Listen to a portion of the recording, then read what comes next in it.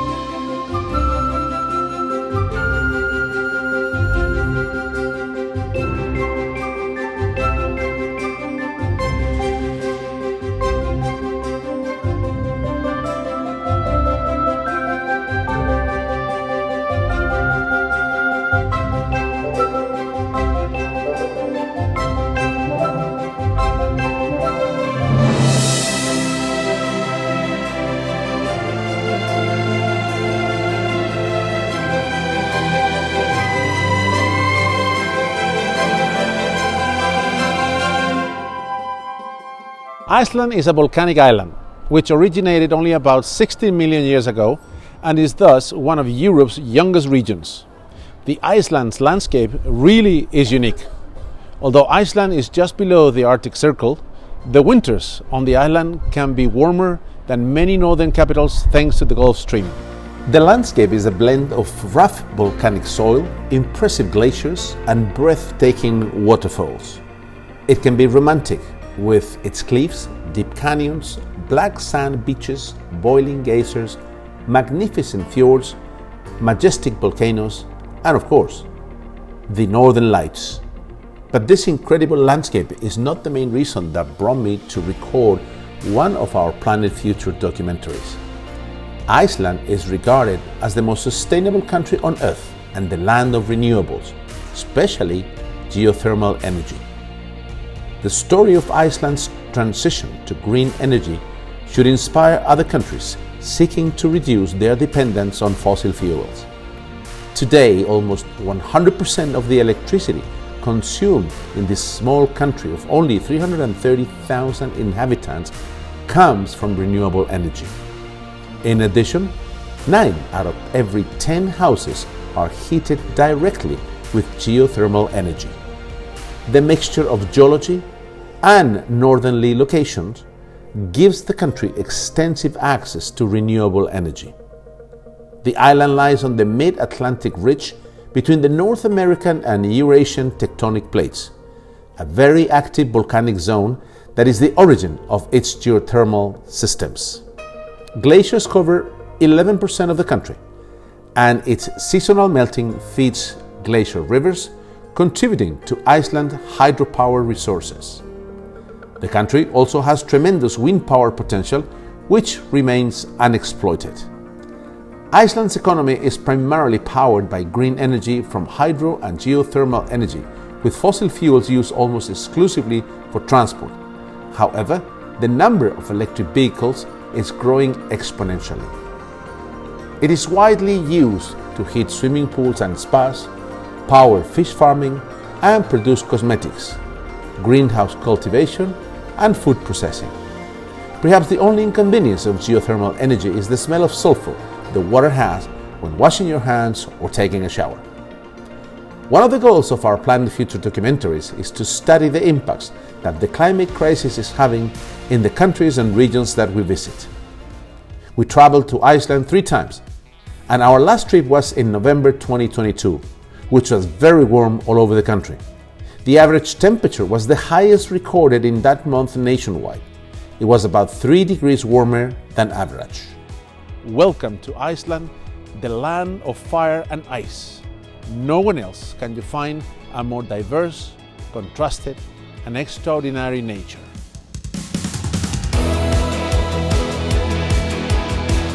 Iceland has so many spectacular landscapes, volcanoes, waterfalls, glaciers, that has been featured in numerous Hollywood movies. For example, a favorite of mine, The Secret Life of Walter Mitty, played by Ben Stiller.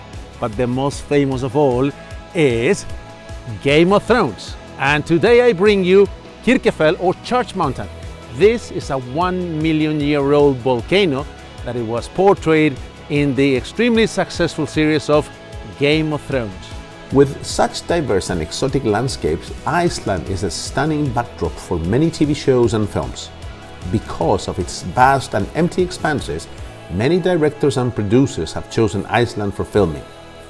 Interstellar was a widely acclaimed and Oscar-winning movie starring Matthew McConaughey, Anne Hathaway, and Matt Damon, amongst many other stars. There were 2 prominent filming locations for this movie, including Svinafellsjökull Glacier and Mafabot. Each of these represented a different planet within the movie's plot. The Icelandic scenery was also a central focus in much of the promotional material for the film. In The Secret Life of Walter Mitty, starring Ben Stiller, the landscapes play a significant role. The movie script happens in the USA, Greenland, Iceland, and the Himalayas. However, it was only filmed in the United States and Iceland.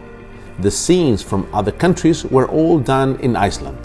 The James Bond series has featured more than 1 movie with amazing scenes shot in Iceland. Some of the first James Bond movies starring Roger Moore included Iceland in their epic battles. The scenes from the 1985 production A View to a Kill included frozen glacier lagoons and fight scenes amongst giant blue icebergs. Another movie of the 007 sagas, Die Another Day, starring Pierce Brosnan as the new James Bond of the time, was filmed in the town of Hoffen and Europe's largest glacier of Vatnajökull. The TV series Game of Thrones is perhaps what Iceland is best known for hosting in recent years. There are many episodes and scenes in this movie shot throughout Iceland. Green by Iceland is an organization part of the structure of Promote Iceland. It's a platform for cooperation on climate issues and green solutions. The role of Green by Iceland is to fight climate change locally and globally, and to promote the export of Icelandic green solutions while supporting Iceland's reputation as a leader in sustainability. Iceland has been harvesting renewable energy for more than a century, and it is now aiming for carbon neutrality by 2040. As we mentioned before, 100% of electricity and house heating needs are met with renewable energy in Iceland. I met with Not Thorsberg, the CEO for Green by Iceland, who explained to me the country's journey towards carbon neutrality by 2040. The government is committed to reaching carbon neutrality as well as eliminating the fossil fuels. Amongst the first nations in the world to do so in 2040 as well. This is a very ambitious journey, but to enable this, we have a clear climate action plan. It has a range of 50 actions, many of which have already been implemented, well, 34 of them, and 17 that are still being worked or in progress.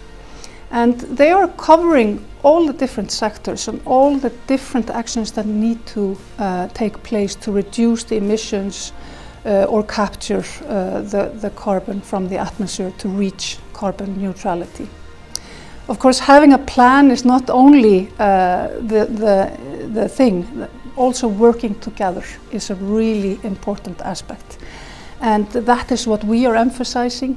We are really bringing the people together, so communication, is key, setting targets at every single level, because every single action counts. You know, even the small ones count and the big ones. And it's the cumulation of these that will ultimately get us to our goals. The Golden Circle is the most famous of all scenic routes in Iceland and combines stunning landmarks with historically significant places. Its proximity to Reykjavik and the short drive between those landmarks makes it very easy for everyone to include the Golden Circle tour in their itinerary. The three most important features of the Golden Circle are the stunning Gullfoss waterfall, the geothermal area in Haukadalur with its great glacier, and the historical and geological treasure of Iceland, the National Park of Thingvellir, where the most famous fissure of Silfra is located. Gullfoss, it's a massive waterfall with a tremendous surge of more than 100 cubic meters of water per second, and is one of Iceland's most visited landscapes. However, the future of Gullfoss was once very much in question. In 1907, an Englishman by the name of Howell was leasing the land around Gullfoss and was interested in setting up a hydroelectric plant. The landowner's daughter, Sigridur Tómasdóttir, led the fight to stop the project, gathering the funds to hire a lawyer to cancel Howell's contractual rights. Thanks to her efforts, which included the threat of throwing herself into the waterfall, the hydroelectric plant project was eventually abandoned.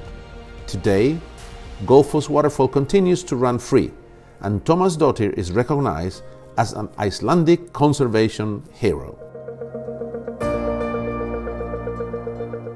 This is one of the reasons why we came to Iceland: geothermal energy. From the Greek, geos, earth, thermal, heat. And it's a renewable energy because the earth is constantly producing heat. That's why Icelandic people have this fantastic source of renewable energy, and they're able to provide electricity and heat their homes at no cost. Geothermal energy. Glacier, sometimes called the Great Glacier, is the source of the English language word geyser. The name comes from the Icelandic verb geysa, meaning to gush. So, all the famous gushing eruptions around the world that we know as geysers have Iceland's Great Geyser to thank for their name. Geyser doesn't erupt too often these days because it's been active for more than 10,000 years and it is slowing down. Strokkur, on the other hand, it's incredibly active, erupting every 5 to 10 minutes. In addition to the geysers, you will find over 40 hot springs, fumaroles and mud pots. Fumaroles are steam-emitting openings in the earth's crust, while mud pots are acidic, bubbling, muddy hot springs. Thingvellir National Park is the only UNESCO World Heritage Site on the Icelandic mainland. While the incredible landscapes often entice visitors, the location's cultural history is what earned Thingvellir its UNESCO designation. The world's oldest existing parliament first met here at Thingvellir. This open-air gathering occurred in 1930 AD, and the site continued to be used as a meeting place until 1798. The national park is named for the parliamentary meetings, as Thingvellir translates to parliamentary plains. Silfra is a fissure between the North American and Eurasian tectonic plates in Thingvellir National Park. The rift was formed in 1789 by the earthquakes accompanying the divergent movement of the two tectonic plates. Silfra is at the top of any scuba diver's list of diving sites. It has become a must-visit for scuba diving enthusiasts worldwide because it is the only place in the world where you can dive or snorkel directly in a crack between two tectonic plates. This fissure is filled with melted water from the Langjökull glacier filter through underground lava for 30 to 100 years before reaching the spring that feeds into Silfra. Therefore, the water is exceptionally pure, allowing for underwater visibility of over 100 meters. Silfra is said to have the most transparent water in the world. The glacial meltwater remains very cold in Silfra, but as fresh water constantly fills the fissure, the water never freezes and remains between 2 and 4 degrees year-round. We partnered with Iceland's leading diving center, dive.is, to scuba dive into the fissure. As you can see in the images, it was not an easy dive because we hit lousy weather. It was very windy and freezing cold. To be able to dive in Silfra, you must be a PADI advanced diver with a specialty in dry suits. Dive.is are specialists in conducting dry suit courses, but if you are not certified, you can always try snorkeling. Jose, the general manager for Dive.is, helped us understand the impacts of climate change on the Icelandic marine environment.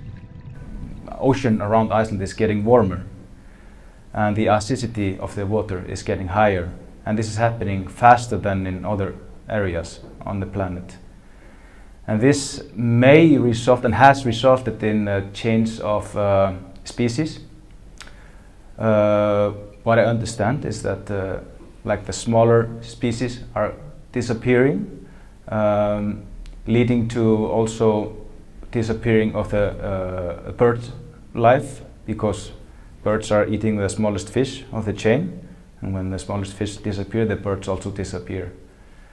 So, and aquaculture is also is fast growing in Iceland. So it's quite a big concern, I would think, that the ocean is getting warmer. I think we do a lot. We do everything we can. Of course, you can always do better, but I believe we do everything we can to protect Mother Earth. Regularly, we conduct dive site cleaning to our most important dive sites, of course. We do conduct beach cleanups together with an environmental organization called the Blue Army, which is also founded by the same guy as Dive.is, Thomas Knudsen, a great legend in Iceland, and we are very proud of having him around us. We also provide finance support to this organization to help keep cleaning the beaches of Iceland, which we believe is very important. In the past years, we have also been planting thousands of trees here in the neighborhood of Reykjavik. We are looking forward to see this forest grow one day. You know, everything we do here, all the trash is recycled. We try and inform our guests and students about environmental responsibility. Leave nothing behind but the bubbles, and take only photos, you know. Of course, we are part of Vakin, environmental protection organization in Iceland for the tourism. We are part of Project Aware of PADI. We pay to their organization. We are also supporting like cleaning of the oceans, the planet. And the list goes on. Our next step, our aim, is to have our car fleet fully driven with electric. So that's something we like to do in the next 3 or 5 years. So there's a lot of things that we can do as an organization to help out in this fight. Our diving guide was Giancarlo, a citizen of Peru who has been working in Iceland for several years. Once in the water, with your corresponding dry suit, it was a delightful sensation. Indeed, it is the most pristine water in the world. It was also quite an experience to be able to dive and touch with one hand the Eurasian and with the other the American tectonic plates. However, the question remains: if the melting of glaciers continues at this rate due to climate change, how long will we be able to enjoy diving in Silfra? My next visit was to the Geothermal Park, a platform for companies interested in using clean and renewable resources for their vision. The owner of the park is On Power, a company that also owns and runs 3 geothermal power plants that produce hot water and electricity. On Power is an energy company in Iceland. We are mainly a geothermal energy company, and we operate 2 geothermal power stations in the same area that produce both electricity and hot water. The electricity we produce for our clients around the whole island of Iceland, and the hot water we are producing for the citizens of the Reykjavik area. We also operate 1 small hydropower plant in the west part of Iceland.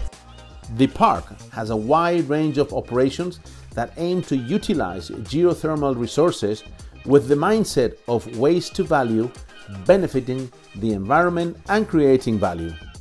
It also features the geothermal exhibition, where visitors can learn firsthand how renewable energy is produced at one of the largest single-site geothermal power plants on the planet, Helliseiði On Power Plant.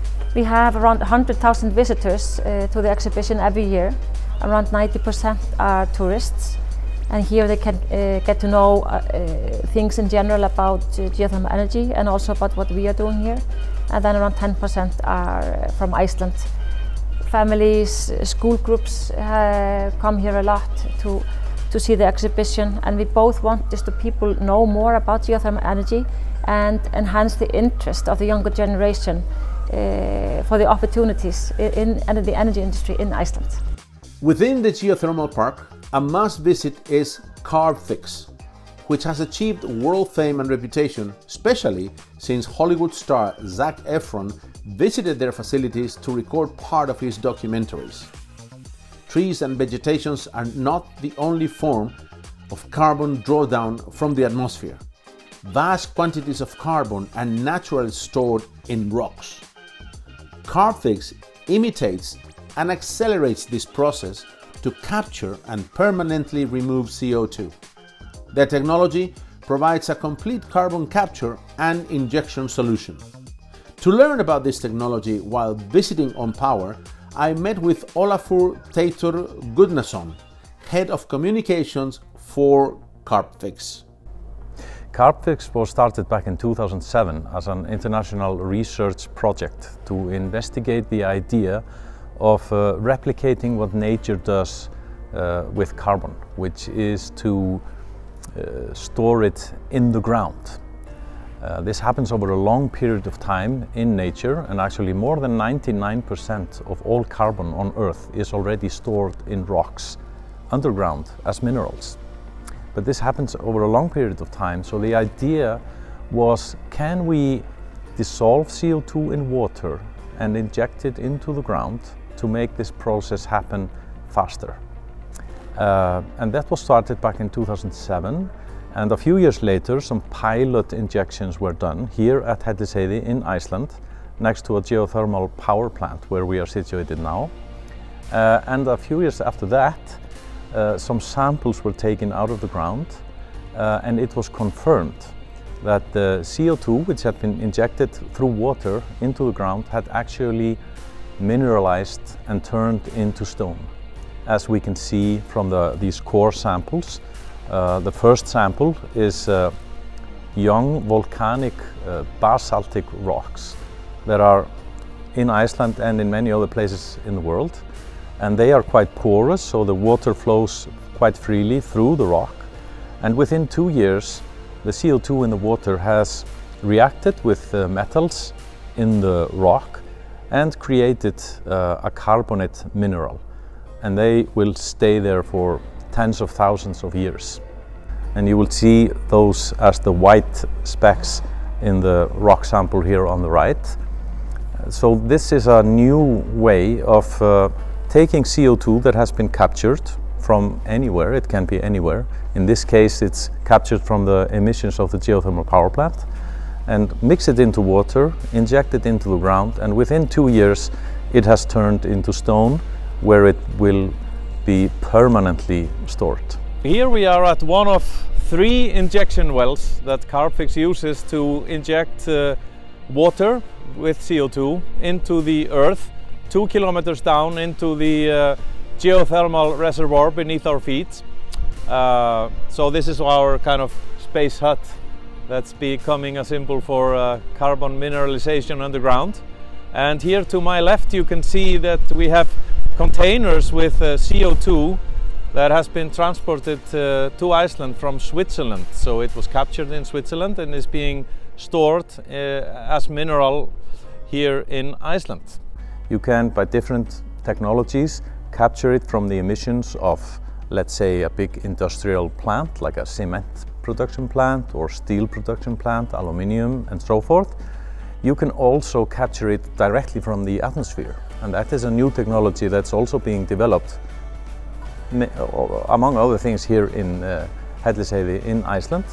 Once you have captured the CO2, the only thing that we do is dissolve it in the water, which creates sparkling water.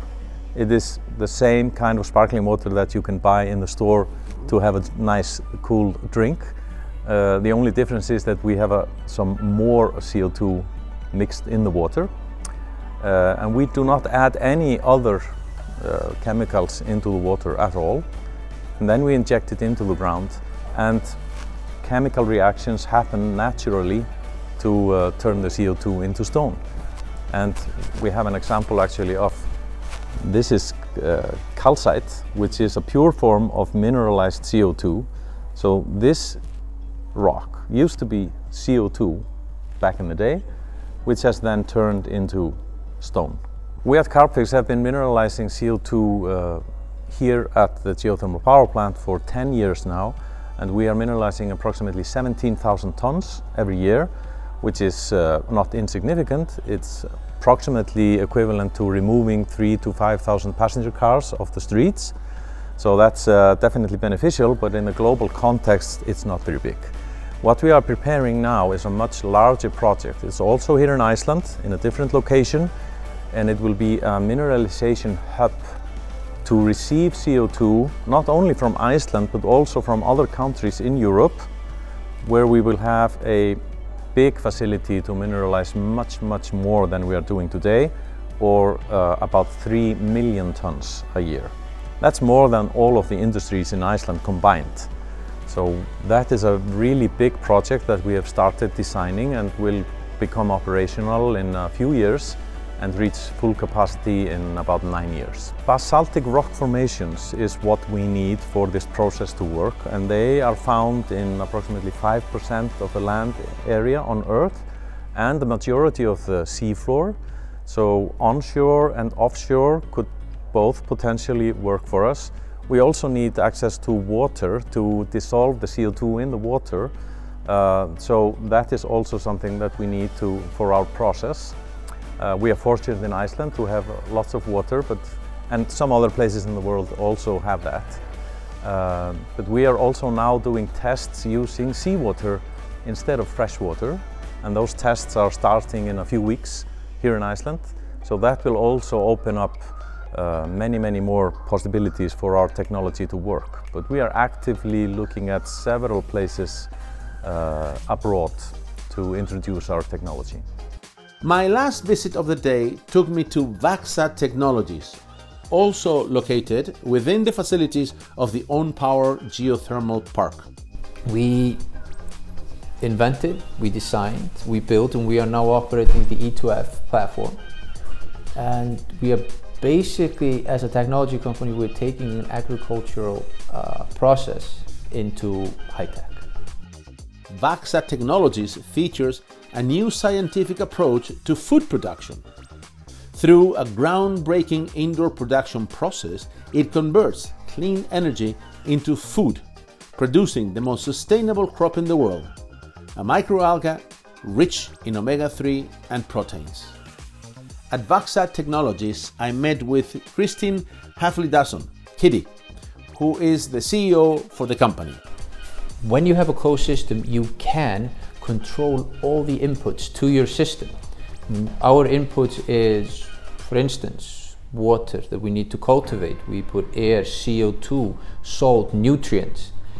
What we do is we filter and or treat all these inputs so that we control everything that goes into the system. This is what we call biosecure. We can make sure that there are no contaminants and there are no invasive or foreign species that can be introduced into our culture. The E2F platform will be one of the solutions to solve the world hunger problem. Not the solution, one of the solutions. Because in the E2F platform, we can grow biomass for nutrition, for food, and we use less than 1% of the water, less than 1% of the land needed for, if we compare to either similar industries or other food products. The E2F platform was created around the conditions here at Hellisheiði power plant, and we are fully integrated with the power plant. So we, being fully integrated with the power plant, we get CO2 from the power plant, we get environmentally friendly renewable energy, we get hot and cold water for thermal conditioning and cultivation. So because we are fully integrated with the power plant, our cost of creating biomass or growing biomass is on par with the big industrial agricultural systems, but the quality is vastly superior. So we can grow higher quality biomass, which in turn makes higher quality nutritional ingredients into food products, but our cost is on par with the agricultural systems. We are the only agricultural, agricultural system that I know of that is carbon negative. Our process is actually fixing carbon in our biomass. We are fixing more CO2 in our biomass than it takes to make the biomass that we have. So carbon negative, less than 1% of land and water. And on top of that, because the system is closed, there are no herbicides, there are no pesticides, there are no unwanted nutritional runoffs, nothing. So I would say absolutely this is very, very sustainable. Tommy Knudts, it's a real character. Someone that began diving in Iceland in 1973. After establishing Iceland's first PADI dive center, dive.is, in 1998, he spent the following 10 years teaching scuba diving and setting the standards for diving in Iceland. On one of the cleanup dives in the local harbor, he noticed that rubbish was everywhere, not just in the water, so he began organizing cleanups on the shoreline and harbors.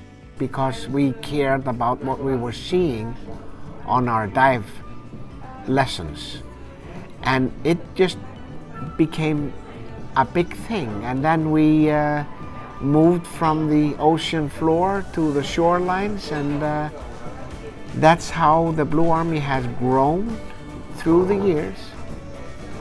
And we have been very, very active since 1995.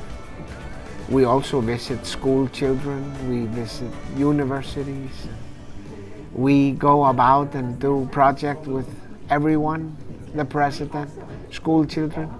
In my region, we have a specific environmental day where we go and clean our local beaches so that they are clean in the springtime for people to come and enjoy walking there. So what started with Tommy as a bunch of students from his dive center grew into bigger events with more and more volunteers attending.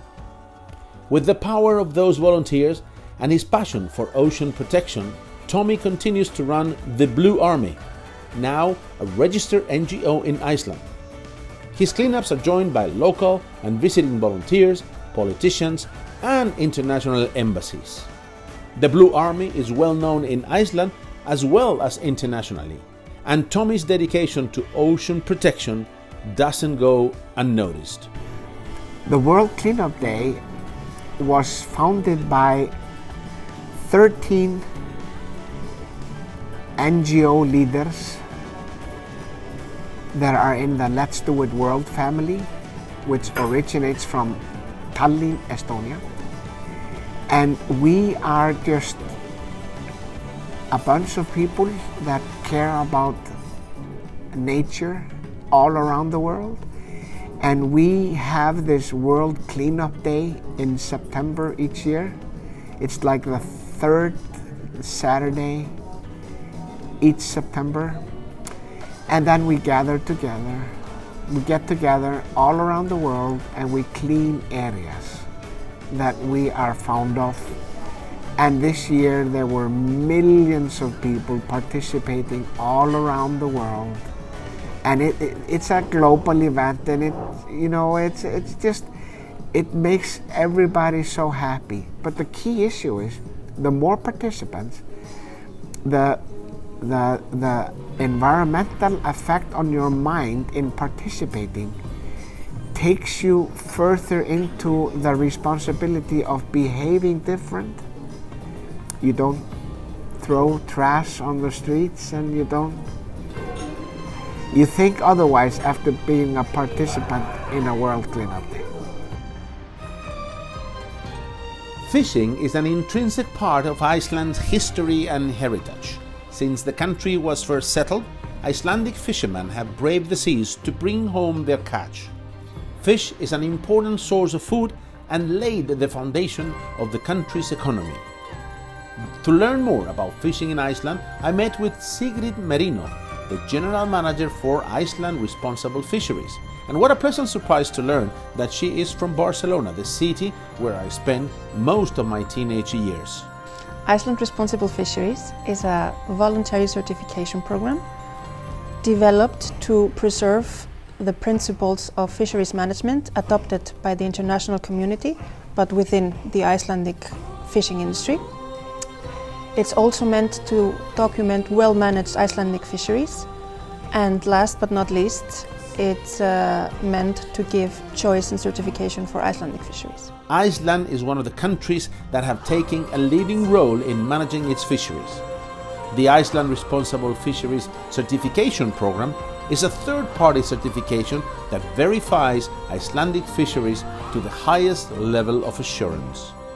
We develop or set the rules that our members have to follow, but it's actually an independent external certification body that carries out the assessments, that gets in contact with the companies that want to join our program and assesses if they're proceeding and if their fisheries management is actually according to our standard.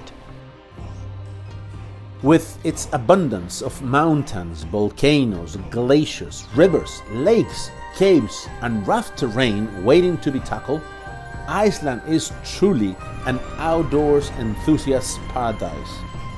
Icelandic nature is fragile, and so are Iceland's tiny communities and economy in comparison. With tourism being a fast-growing industry in Iceland, it is crucial to encourage sustainable travel. Integrating sustainability into the travel plans and other actions in life is the key to the global and local welfare of ecosystems, cultures and communities. Islandia and Icelandic mountain guides were a big support to our documentaries, helping us to design a very comprehensive itinerary and arranging the best possible tours and guides. Ivar Finnbogason explained to us the different adventures and activities available and how the company promotes sustainable tourism. So most people go on the south coast, and sightseeing or enjoying nature is by far the number one thing. Popular activities would include anything to do with glaciers, of course, which is our main thing, and other things that have to do with Icelandic nature, horse riding and so on. But I think most people just enjoy the view and the freedom and the relaxed kind of being here, to be honest. The tourist usually is looking for the cheapest option, and they are maybe not looking very deep into these matters. So even though we have a big heart for the environment, and we have been outspoken about these, and we've tried to integrate this into our marketing and so on, it has not always kind of delivered what we expect in terms of basically revenue and business. And this eventually is what needs to change. I mean, people need to, make that choice with their wallet and be ready to actually pay for, environmentally better products and more quality.